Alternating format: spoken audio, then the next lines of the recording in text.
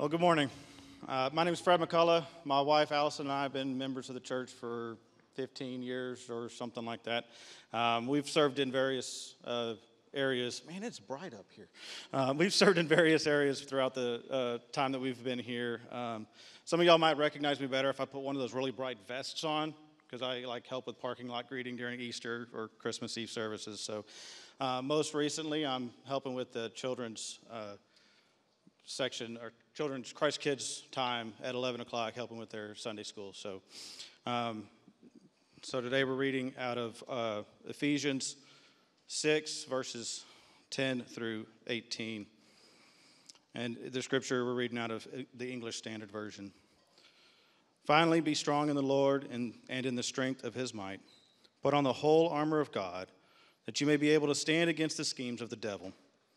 For we do not wrestle against the flesh and blood, but against the rulers, against the authorities, against the cosmic powers over this present darkness, against the spiritual forces of evil in the heavenly places. Therefore, take up the whole armor of God, that you may be able to withstand the evil day, and having done all, to stand firm. Stand therefore, having fastened on the belt of truth, and having put on the breastplate of righteousness, and as shoes for your feet, having put on the readiness given by the gospel of peace. In all circumstances, take up the shield of faith, with which you can extinguish all the flaming darts of the evil one, and take the helmet of salvation and the sword of the Spirit, which is the word of God, praying at all times in the Spirit with all prayer and supplication. To that end, keep alert with all perseverance, making supplication for all the saints. This is the word of the Lord. Thanks be to God. Thank you, Fred.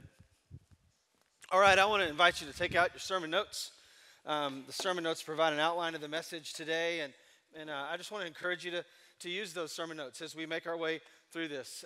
I believe that these are not just beneficial for sort of taking notes of the message and filling in the blanks to hang with me while we go through this, but I think it's also an opportunity for you as you look back at this notes page as the week goes by. I believe God continues to speak to you about what it is that we're talking about today, and I believe this subject that we're going to deal with is one that is relevant to every single one of us. This is a word that the Lord has impressed heavily on me, and I hope that he does the same with you this morning. Will you pray with me?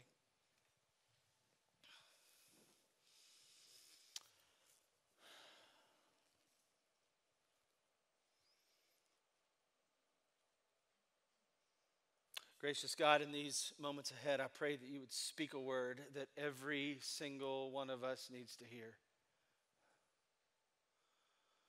Whether it comes from my lips or in spite of them, Lord, I pray that we would hear clearly what it is that you have to say. Lord, I don't believe it's accidental that we're here right now. For you set this appointment with us a long time ago. And so here we are, God. I pray that you would keep our hearts and minds open to you. I pray, God, that if there are any things that we might have brought with us when we came into this space that would make it difficult for us to hear clearly what it is that you want to speak over us and into our lives, then God, through your Spirit, would you cause those things to be set aside so that we can hear clearly your word.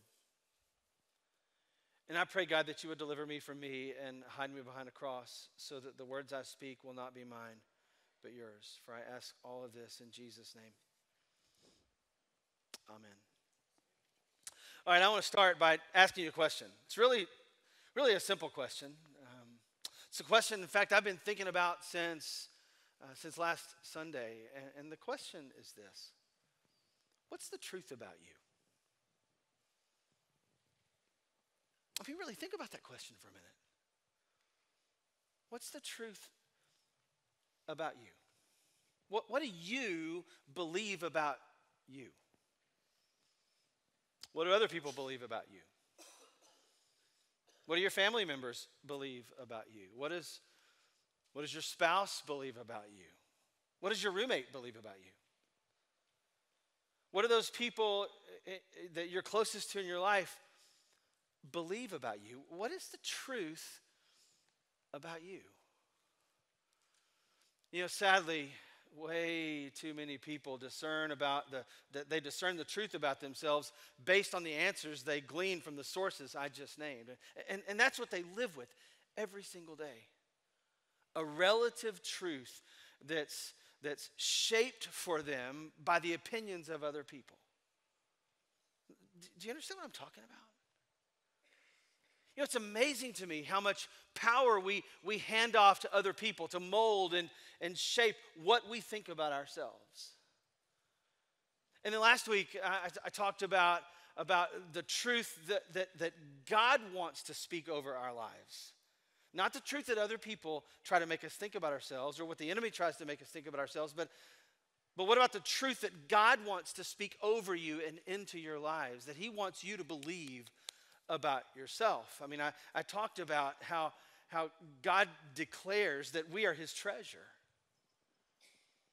I talked about how because of what Jesus has done in your life, you've been redeemed.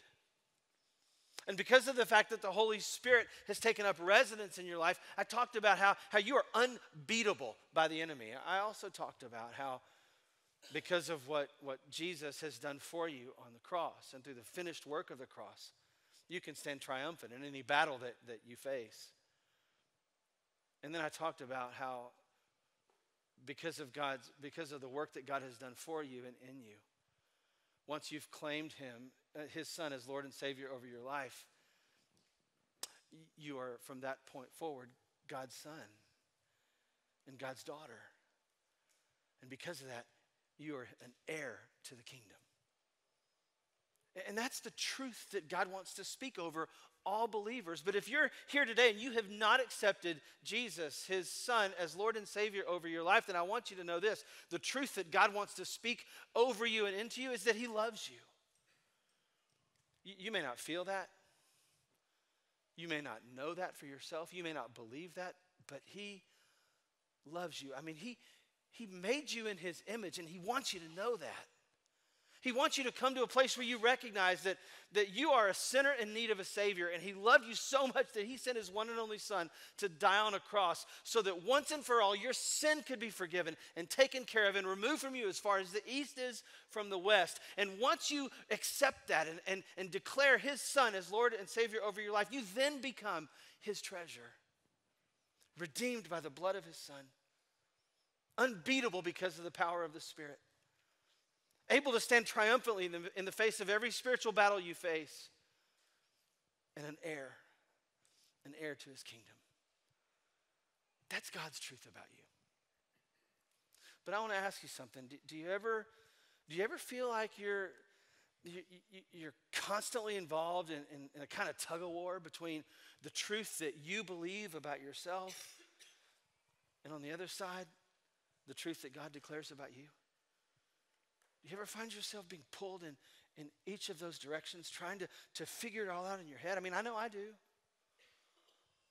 I mean, whether it's a chorus of praise or a catalog of criticism, when it comes from somebody that I know or somebody who knows me, it sticks a lot longer than other things. And in fact, it just sort of hangs around in my head, and most of the time it stays long enough to either fester into self-loathing or it blows up like fireworks of self-love.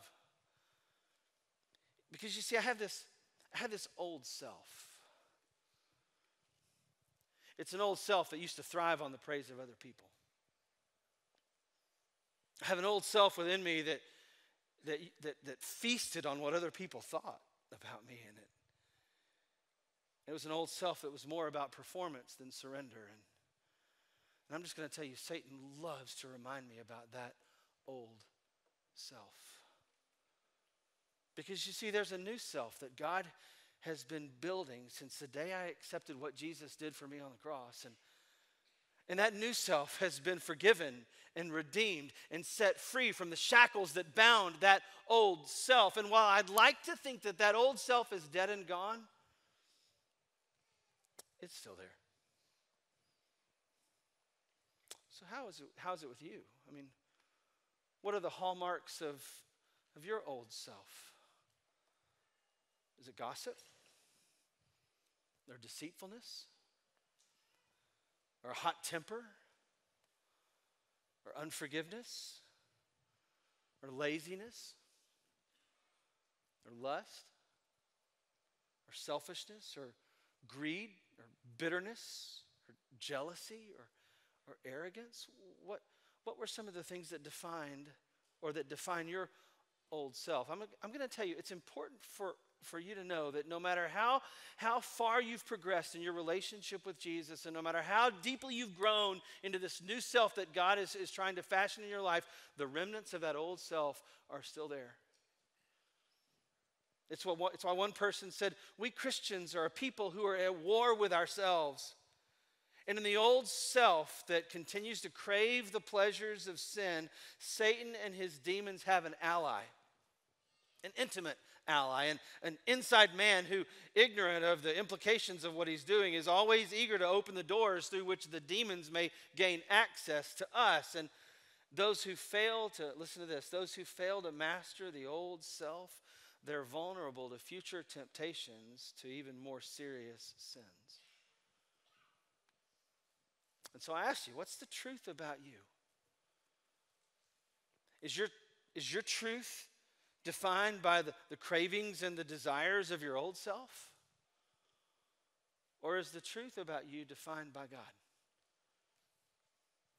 You see, what we believe about the truth about us is, in many ways, sets the direction that we're going to go in every circumstance and situation we face, and every spiritual battle we undertake. I mean, what we believe about the truth about us is going to shape the direction that we go. It's why the Bible tells us in Ephesians 6 that God has given us spiritual armor to wear. We talked last week about the belt of truth, which represents the indisputable truth of God that defines our existence and grounds us in everything we say and in everything we think and in everything we do. And then there's the breastplate of righteousness that we're talking about today. Righteousness. It's not a word we use much in our conversations today, unless it's used with a negative connotation when we say things like, well, that person's self-righteous, that person's holier than thou. And so I got to thinking, because we don't use that word very often, I got to thinking, if we're going to put on this piece of armor that's named the breastplate of righteousness, then I think we ought to have a pretty good idea about what it represents, don't you think? So righteousness. In the Old Testament world, and I guess you could really say that this also applies to the secular world that we live in today, a person was considered righteous if they followed all the laws. That's what gave a person the definition of a righteous person, if they followed all the laws. In fact, Deuteronomy 6:25 says that we will be counted as righteous when we obey all the commands that the Lord our God has given us. And I'm going to tell you, that was easy to do when there were only 10. But by the time Jesus was born, there were 613 laws that people had to follow. 613. Which means that there was absolutely no way possible that a person could be declared righteous, because there was no way that one person could ever follow all 613 of those laws. And so God entered in. And God made a way for a sinner to be declared righteous. He sent his one and only Son to die on a cross. He made that one who was without sin take on all of our sins, so that when we declare him as Lord and Savior over our lives, the completed work that he performed on the cross for us then becomes transferred to us. The Bible says in 2 Corinthians 5:21 that he says it this way, that God made him who knew no sin to be sin on our behalf, so that we might become the righteousness of God in him. All right, so I know it's afternoon right now, so just geek out with me for just a second. I want to go deep here for just a second. This is actually called the imputed righteousness of God. And I'm just going to tell you, until today, I'd never used that word imputed in church, ever. But I want you to understand this word, the imputed righteousness of God. In fact, will you just say that for me? The imputed righteousness of God. Say it again because I want it in your head. The imputed righteousness of God. The imputed righteousness of God affects our position with God. God imputed righteousness into us. And because of that, it affected our position with God. And this means that because of the finished work of Jesus on the cross, and in response to our declaration of Jesus as Lord and Savior over our lives, we can one day stand in the presence of God without spot or blemish.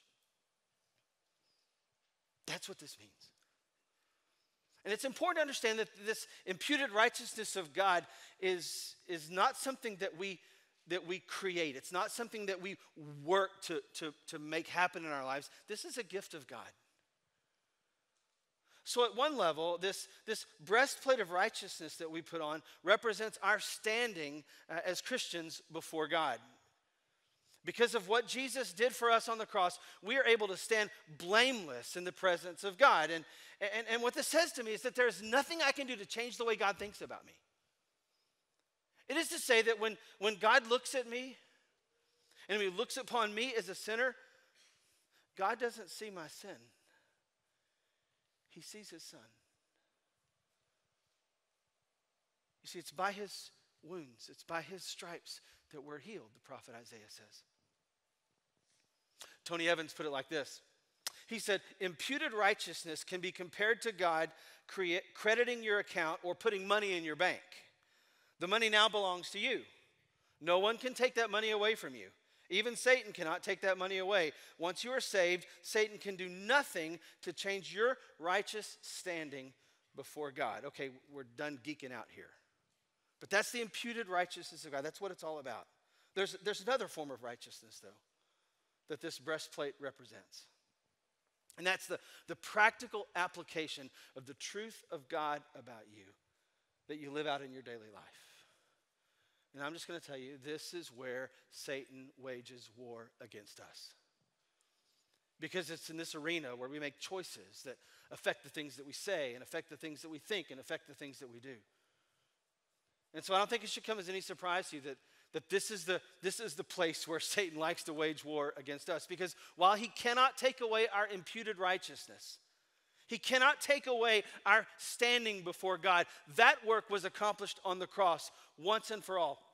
So while he can't take that away, he can press into our old sin nature and cause us to doubt all that God has done for us. And in doing so, he can affect the way we live. He can affect the way we represent Jesus. He can affect the way, and here's that word righteousness again. Satan can affect our practice of righteousness in this world. And this is where the breastplate of righteousness comes in, because I want you to think about what this breastplate covers. We talked about it over the cross with the kids a minute ago. It covers your heart. And while the heart, in a physical sense, is the organ that causes the blood to circulate throughout the body, the heart, in a spiritual sense, controls the flow of information and thoughts and feelings that spread throughout your whole being. So just like a soldier who's not wearing a breastplate is vulnerable in battle to a knife or a sword or an arrow penetrating his heart, a Christian who's not wearing the breastplate of righteousness is vulnerable to the flaming darts and arrows that the enemy shoots at us all the time. And this is how it works in our lives. God says that because you've declared Jesus as Lord and Savior over your life, God declares that you are His child. You're His son. You're His daughter. And because of that, you have right standing with Him because of Jesus. This is your imputed righteousness. But then Satan comes along, and he causes you to question the saving work of Jesus in your life by whispering in your ears things like, you really screwed up this time. Because of what you just said, because of what you've totally blown it with God. There is no way God is going to accept you back after you did that. Or he says something like, you see that old self? You thought it was dead? It's not. It's always going to come back. You're never going to get rid of that thing in your life. So why don't you just give up and stop fighting? That's the kind of stuff he says to you. But because you have on the breastplate of righteousness, you're able to say, that's a lie, Satan. I am complete in Jesus. He took away my sin, and he doesn't see it anymore because of what he did. So get behind me, Satan. Or about that old self that he talked about, you're able to say, because of the fact that you're wearing the breastplate of righteousness, you can say to him, you know what, Satan, I was that way. I did do those things.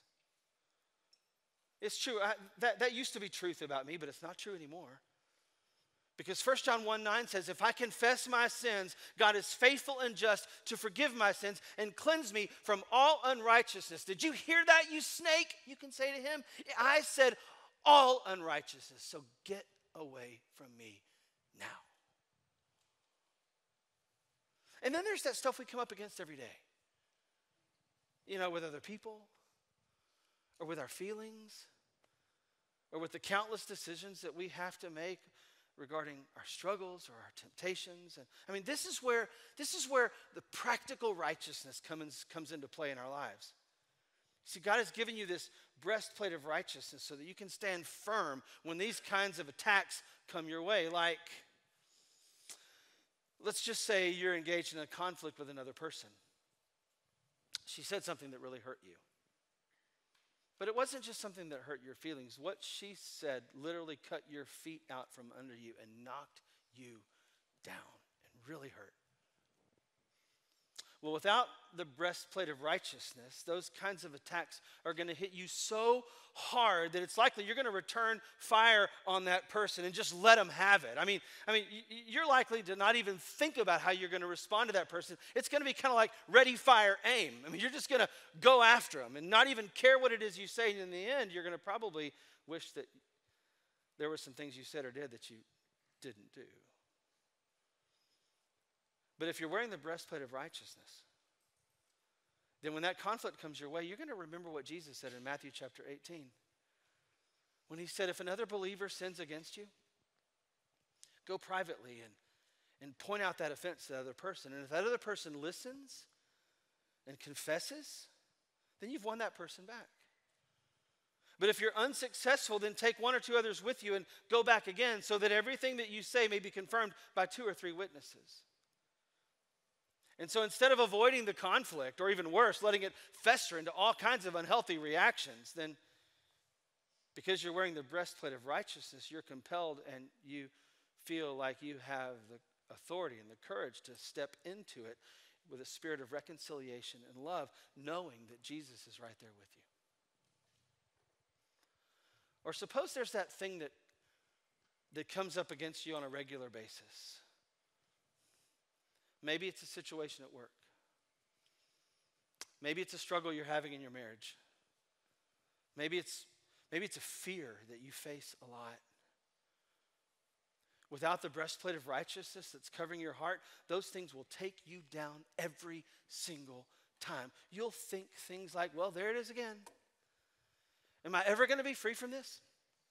Am I going to have to deal with this the rest of my life? Is anything ever going to change? And you get to the point where you just always seem to walk around angry and bent out of shape because of how powerless you feel against those things, and it affects all of your interactions with other people.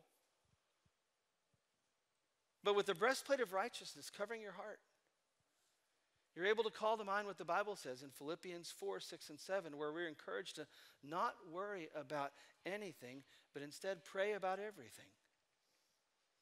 Tell God what you need and thank him for all that he's done. Then you'll experience God's peace, which exceeds anything that we can understand. His peace will guard your hearts and your minds as you live in Christ Jesus. So when those things come up, and they will, because you're wearing the breastplate of righteousness, Satan doesn't have an open doorway into your heart to take you down emotionally. But instead, you can stand firm against whatever things might try to prevent you from representing Jesus in all that you say, and in all that you do, and in all that you think, and in all that you feel. Or suppose you're at the office. things haven't been going well at home lately. You're not fighting all the time, but it's just that there's not been much of a spark, you know? You've been working hard, not much downtime, certainly no time for deep conversations, and you help the kids finish their homework, and you make sure all the details are covered, and you finish what was left undone during the course of the day, and then you go to bed only to wake up and follow the same routine the next day, and on and on and on it goes. And then one day, there's that coworker who comes up to you and says something that ignites a spark inside of you, something that you didn't imagine would happen. And I mean, he doesn't come on to you, but it's just that he notices you. And you haven't felt noticed like that in a long time. And if you're not wearing that breastplate of righteousness, then I'm going to tell you, the enemy's really going to turn up the heat on that kind of interaction. He's going to start saying things into your ears like, go talk to him again. That's nothing, just a conversation. Nobody's going to be hurt. Just go talk to him again. It'll feel good. And so you go have that conversation. And then you have another one. And another one. But if you are wearing that breastplate of righteousness, you're going to hear the pleading of the Spirit to guard your heart, to recognize that nothing could possibly come out of that's good. And you're going to hear the Spirit warning you that second look is always going to invite the enemy into your private world and cause all kinds of confusion and turmoil. And he's going to get into your heart and affect your brain and affect your relationships in your life. And so that breastplate of righteousness that you're wearing in that moment is going to cause you to speak these words, "Get behind me, Satan." And you flee from it as fast as you can. Or suppose what you're dealing with has nothing to do with another person, but it's just on you. You look at things that you know you shouldn't look at on the internet. Or you've made some choices in your professional life that are shady at best. Or you made a mistake, and rather than own it, you lied about it because you didn't want people to think badly about you. And now you find yourself spending all your time trying to manage the lie.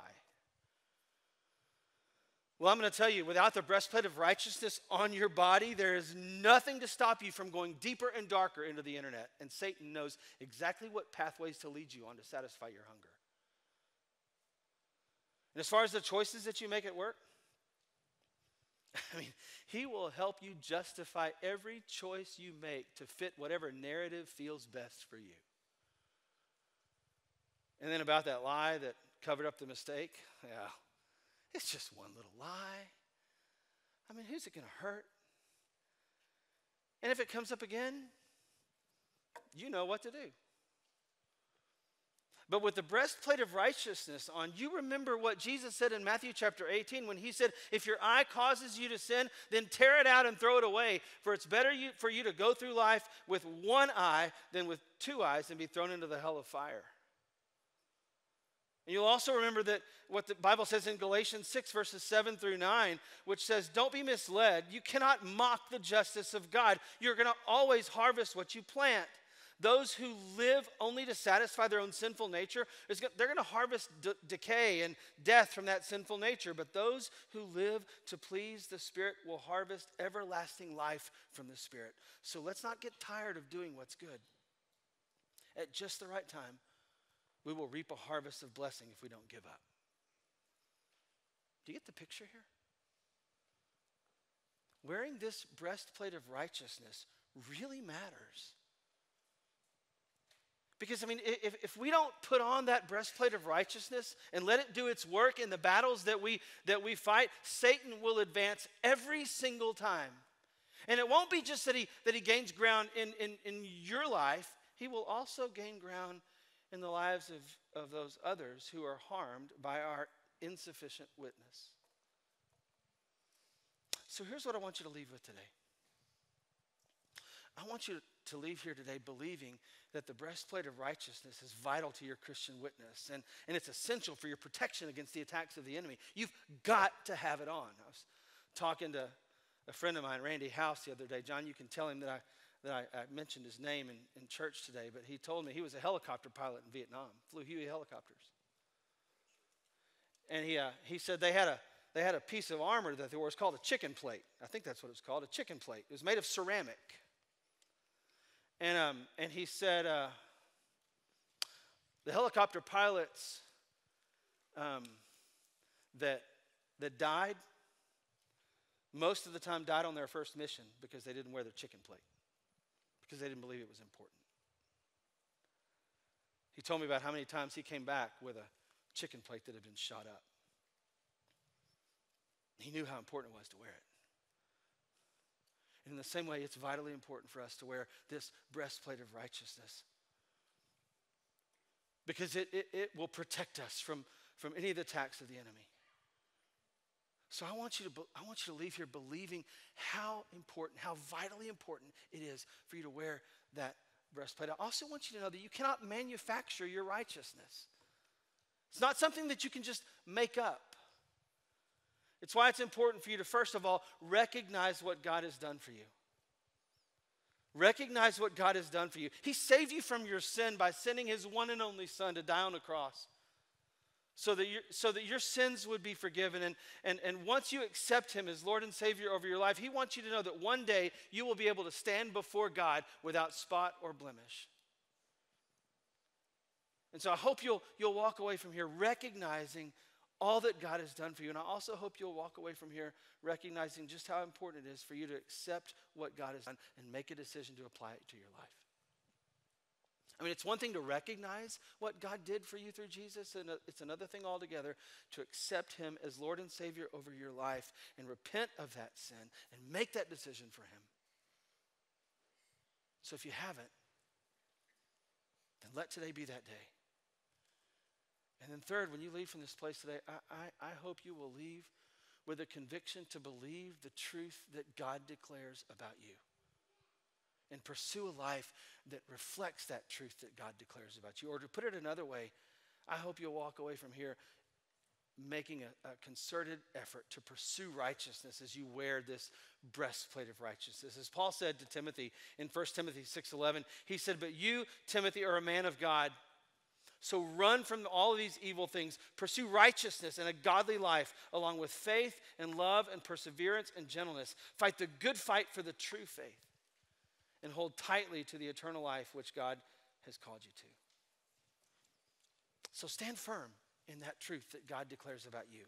Believe to the depths of your being that you are a treasure to God, that you have been redeemed by the blood of Jesus, that you are, because of the presence of the Holy Spirit in your life, you are unbeatable.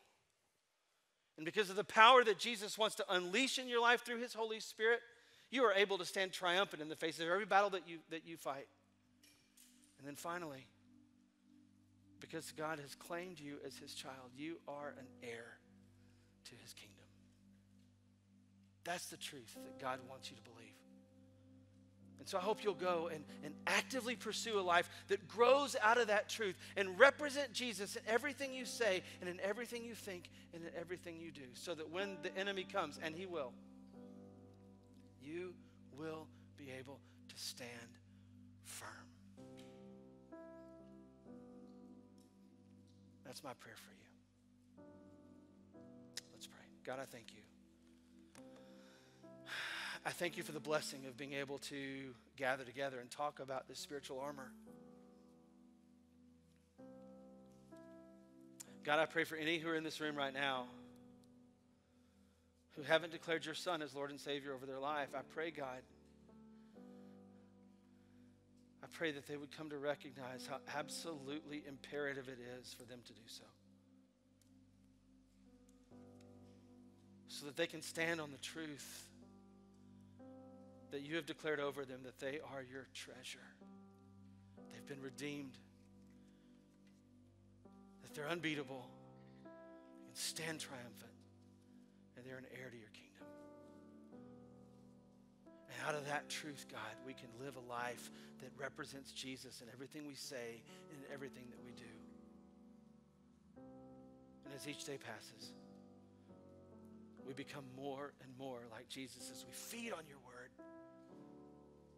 and take in the truth that your Spirit whispers in our ears. Thank you, God, for that blessing. And thank you for that opportunity. I pray this in Jesus' name.